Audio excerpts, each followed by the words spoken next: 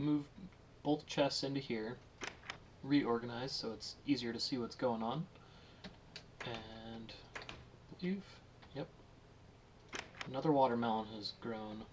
Excellent. That means we get to eat.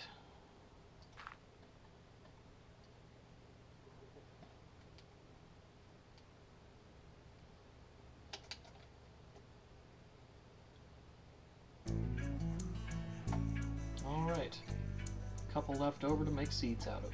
Which we're going to go ahead and do because, oh sweet, I like that I can reach through the window for that. Yeah, we'll go ahead and make more melon seeds because more important to have those since we already have melons growing. Sun's going down. Or rather, the moon's going down, I should say. Not the sun. Yes. Okay.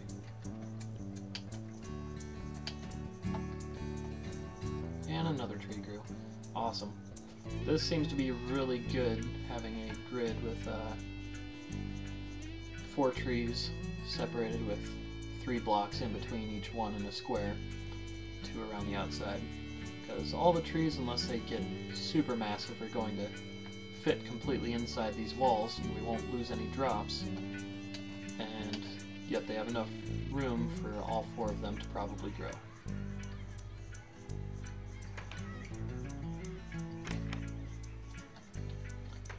Alright, I'm going to go ahead and move my water, I think, generate some more cobblestone, and probably get started on the mob trap. See you guys soon. Alright, I think I got my plan on how I'm doing my cobblestone generator coming off this side, as well as the portal going to be over there.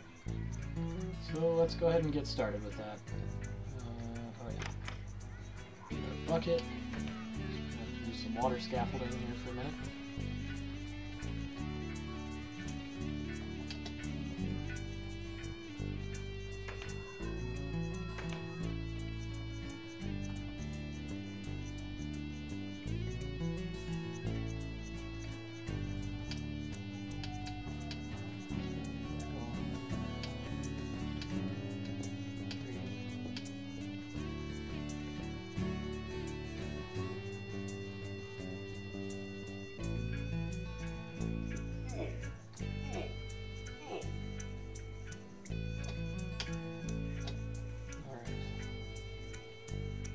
Water back.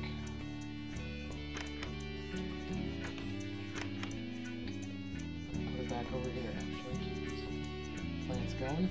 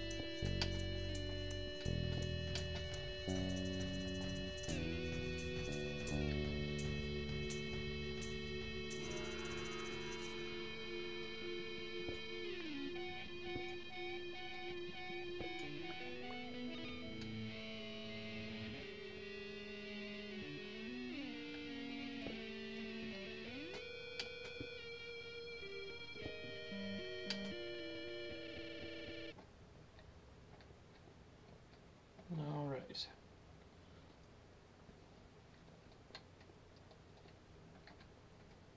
I built a mock-up of this cobblestone generator I'm going to make here on my test world previously, using only the 10 obsidian that they give you in here.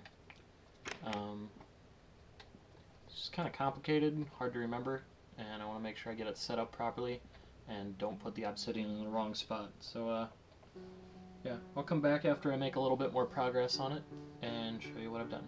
Alright guys, I think I got it figured out. built it up and tore part of it down again so I can show you what we've got here. So we're going to have the portal right here, and here's the bottom 4 pieces, and then I got cobblestone in each corner. And then this is just so you don't fall out the back when you go through the portal. Then starting right here on the other side, directly below this far piece, do a block. Then in front of that we do 1, 2, 3, 4, 5, 6, 7. We come out 7, another block up here, and then line both sides with 7. A block higher, you do 5. So up and up. And it ends like that. So I got 7 on the bottom, 7 on each side, 1 on each end, 5 up here, and then it switches. You'll continue up on the 5 there and here, and go back 1 space and up 3. On the opposite side, you do the exact same thing, except you start it 1 block higher. So you had the 5, and then you will do 4 up there, and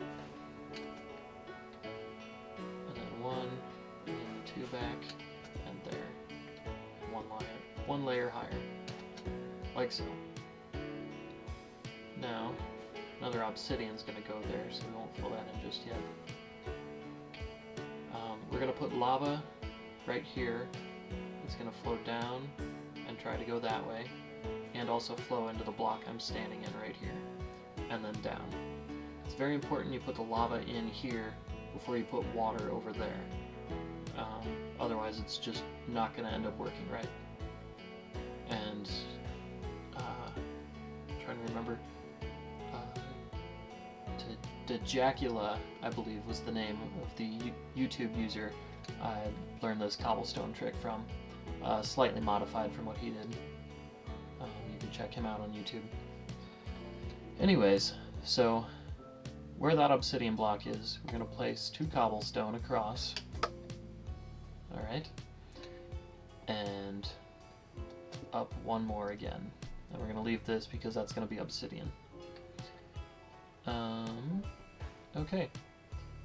One other thing we have to do, we have to build some signs. I just left this like this so you can hop up there easily. Let's go make some signs.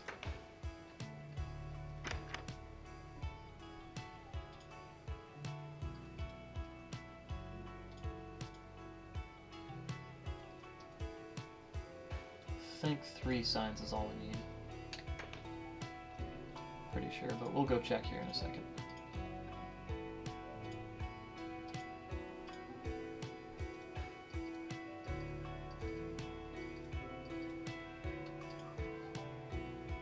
Okay. Well, I know we need at least 3 signs, so we'll grab a little bit more wood.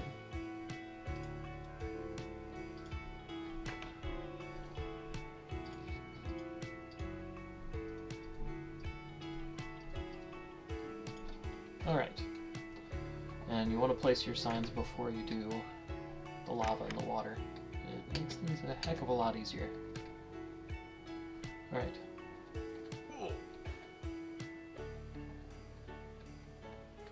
We are going to place these, let's see here, so it drops down. We do want the water to flow out, we just don't want it mixing with the stream of water that we'll have down here.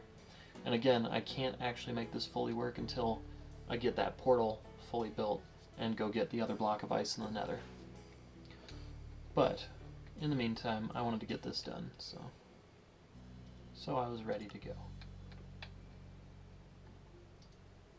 Okay, you're going to place both signs like so, directly across from 1 block below where the water is going to come down and over. So that will keep it up there. We need a 3rd sign to go right here. We'll keep the water from flowing forward and down into this stream. And we're going to stand up here.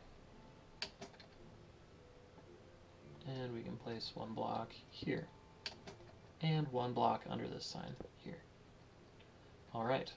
Now you'll stand here, pick through until you hit the obsidian. The lava's going to come down, try to connect up with the water that's coming this way, and then we will be generating 2 cobblestone blocks here. Alright.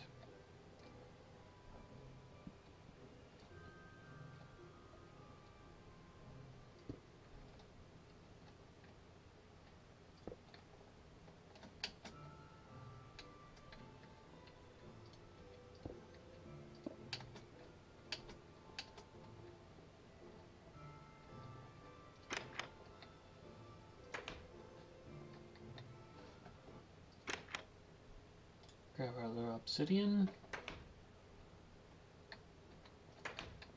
and build this up the rest of the way. 2, 3, 3, cobblestone here, and over there, and there we go. There's our portal. Right outside our doorstep. Alright. So you can see how that's going to incorporate into the wall for our infinite cobblestone generator here. And I think it's going to turn out pretty good.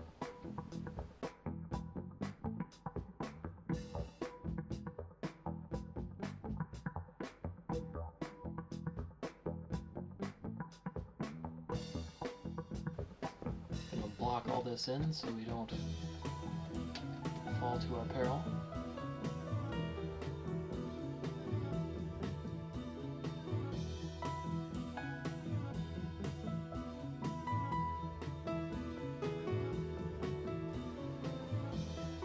Signs placed. Alright. This is good to go. Time to go to the portal. Or rather, through the portal and into the nether. Be right back. Alright guys, I just noticed through the window we got our first pumpkin. And we got another watermelon over there. So I'm gonna go grab those so I have some food before I head to the nether.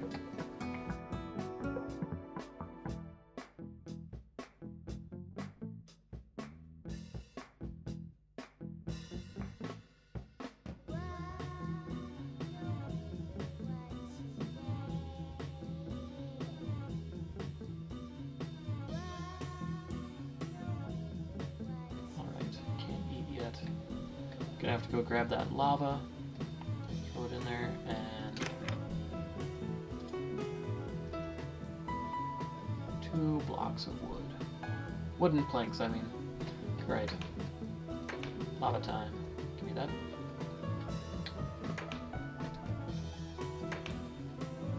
First things first, gotta dig out these 2 blocks. Make sure we have something under there. Pour the lava.